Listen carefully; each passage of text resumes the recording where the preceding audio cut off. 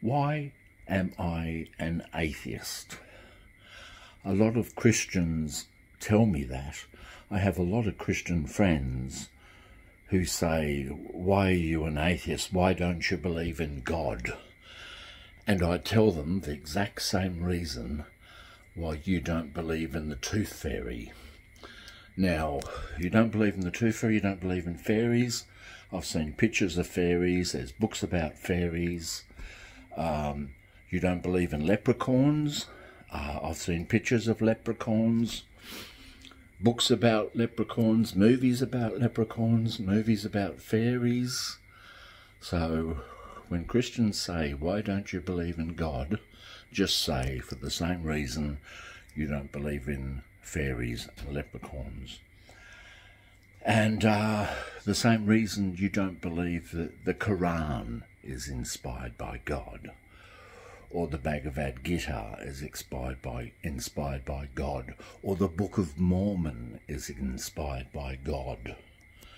The same reason you don't believe in Allah, or the same reason you don't believe in Muhammad, is the reason why I don't believe in the Christian God. You call me a fool? You call me a fool for not believing in God? Well, who's the fool? Somebody who believes that food fell from the sky as manna, a man walking on water. In the book of Joshua it said the sun stood still for a day, for 24 hours. If the sun, it's the earth that moves, not the sun, so the earth would have to stop moving and we'd all get thrown off the earth. You believe that Jesus fed 5,000 people with fish sandwiches, loaves and fishes. You believe a man rose from the dead after 3 days. Who's the fool?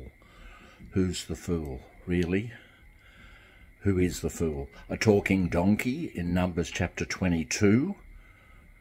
There's a talking donkey. Who's the fool for believing? You call me a fool. The Bible calls me a fool. It says he who says there is no God he is a fool. Well, Matthew 5:22 says if you call your brother a fool, you are liable to the fiery Gehenna.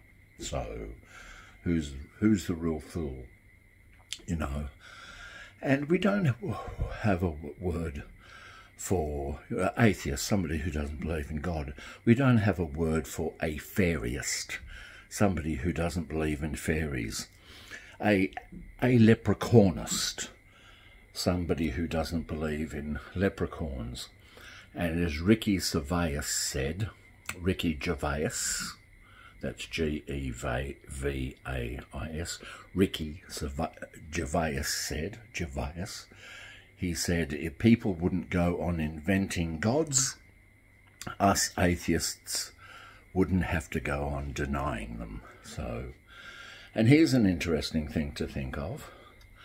By the way, my Christian friends never shun me like Jehovah's Witnesses do. Yes, I do have Christian friends who never shun me. They always talk to me in the street. I used to go to a number of their churches. I went to 7 different Christian churches after Jehovah's Witnesses, and I came away an atheist. I thought, they're all conflicting, they all say they're the one, and these 7 different churches, they said we're the right ones because we do A, B and C. But the others don't do A, B and C. We're the right ones. I thought to myself, they're either all wrong, I think they're all wrong. I think they're all wrong, and I think Christianity's just made up, because it's been copied from the Egyptian god Osiris, who rose from the dead. And do you believe in that, you Christians out there, do you believe that Osiris rose from the dead? Do you believe the Roman god Mithras rose from the dead? People used to believe that way before they believed in Jesus, way before Jesus walked the earth. And for all we know, people say, well, who created who created the universe? Somebody must have created it. And I said, well, who made God? And they say that God's always existed. But have you ever thought maybe the universe has always existed? Maybe the universe never had a beginning. Maybe the universe never had a beginning, and it's God. Because God, what do you mean by God? When I eat a nice meal with my wife, Nicole, I sit down and say a prayer and I thank Mother Nature. I say, thank you, Mother Nature, for this beautiful food, and thank you for the gift of life, Mother Nature. And my wife says, hey, wait a minute, you're an atheist. My Jehovah's Witness wife says, you can't be praying, you're an atheist. She's a Jehovah's Witness, and I said, well, I'm grateful to be alive, and I believe that Mother Nature's God. Mother Nature's always existed. The universe may have always existed. Matter may never have been created. Have you ever thought that? Going back all past eternity? Maybe the universe has always been here, but it's forever evolving. And another thing to think about, if you were to get all the religious books, the Bible, the Quran, the Bhagavad Gita, the Torah, the Hadiths, the Tibetan Book of the Dead, if you were to burn all those books and get rid of all those books, all the religious writings, get rid of it all, get rid of it, in 1,000 years' time,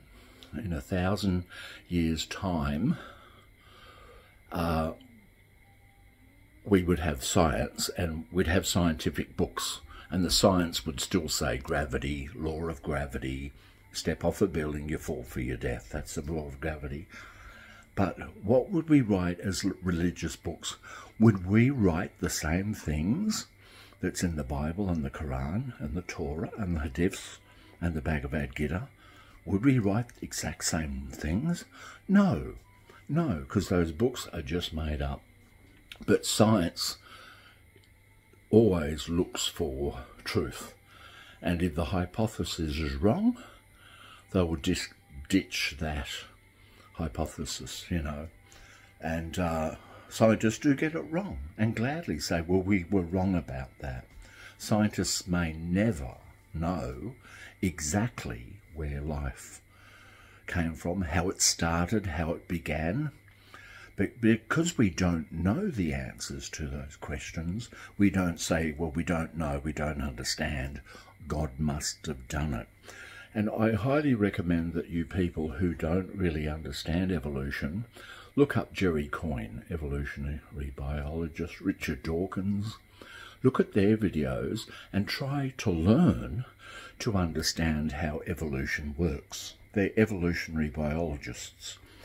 You may not understand it all, but they don't understand it all too, because they don't have all the pictures to the puzzle. They don't have all the pictures. They have a lot of the pictures, and it's a bit like detective work. It's a bit like detective work. There's clues, there's, you know, and they may never have the true answer. They may not have all the answers because it was so long ago. So that's basically what I wanted to say. And thanks for listening to my video.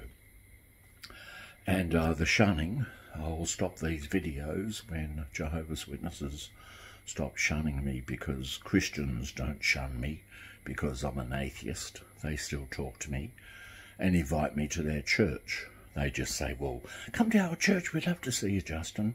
Just keep quiet about your atheism. Well, why should I be ashamed to be an atheist, you know? And it's kind of lonely not having a community. It'd be nice if there was an atheist church called Church of the Blessed Atheist. And before I want to go, I'm going to sing a song by Perry Como. Now, Perry Como was born in 1912 and he died in 2001 at the age of 89.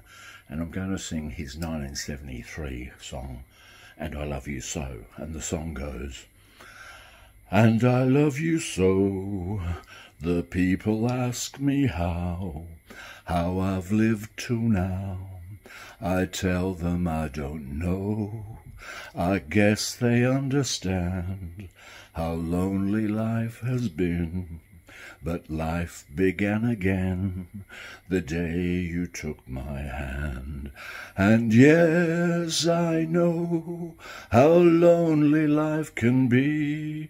The shadows follow me, and the night won't set me free. But I don't let the evening get me down, now that you're around me. The book of life is brief, and once a page is read, all but life is dead. That is my belief. And yes, I know how lonely life can be. The shadows follow me, and the night won't set me free. But I don't let the evening get me down, now that you're around me. Thank you for listening to my video, and that's why I'm an atheist.